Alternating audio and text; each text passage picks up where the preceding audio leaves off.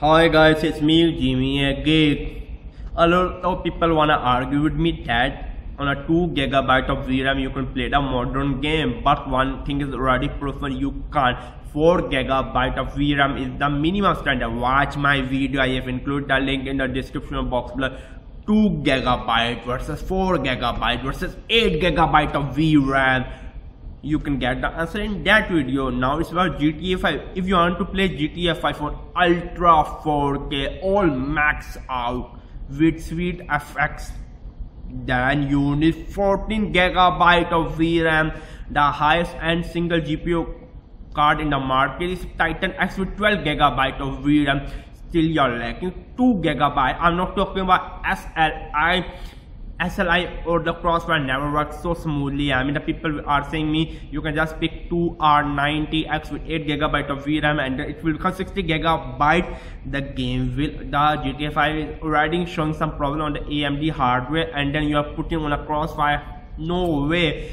And then the sad news is that the upcoming AMD R9 390X will only having 8GB. I can be wrong. I think my opinion is that the aftermarket card will have 16GB. I mean, like currently the AMD R9 290X is having the 8GB when it was launched only with 4GB. Yes, the aftermarket card, I mean, can have 16GB, but at least they will charge you, I think, maybe $200 for implementing 8GB. That is what is the price ratio of implementing extra 8GB. Let's hope so that the like Gigabyte or Asus, I mean, or MSI come up with the AMD R9 390X 16GB. Then is a sweet spot to play.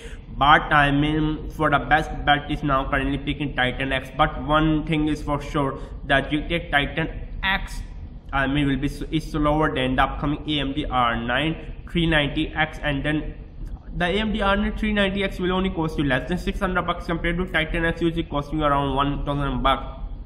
Anyways, yeah, GTA 5 requires 14GB of VRAM. You already know that I played the original GTA 5 on the original one on my back in Xbox 360. I mean, I really hate with passion.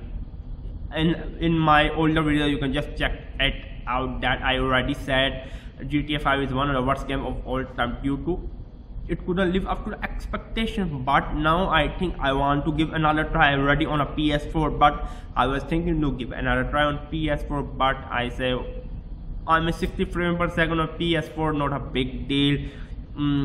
I just skip. Now PC, now is the time for PC. Now, to be honest with you, I'm really seduced by the ultra graphics. I do not own a 4K monitor. I was thinking to buy, but most of the 4K monitor in my budget are offering TL panel.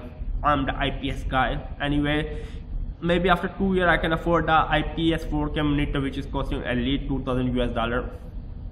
Yeah, I'm thinking to play GTA 5 on my full HD 1080p full max out setting, and I will let you know. But if you want to play on the 4K ultra setting, 4GB of VRAM, so stop arguing with me. Try to get with 4GB or 8GB of VRAM, you will be much safer. I mean, 8GB VRAM is becoming a standard due to PS4. 8GB VRAM, Xbox One have 8GB of VRAM. It's me, Jimmy again, and make sure to check out my video in the description box below about buying graphic card VRAM card. It's me, Jimmy. Bye bye.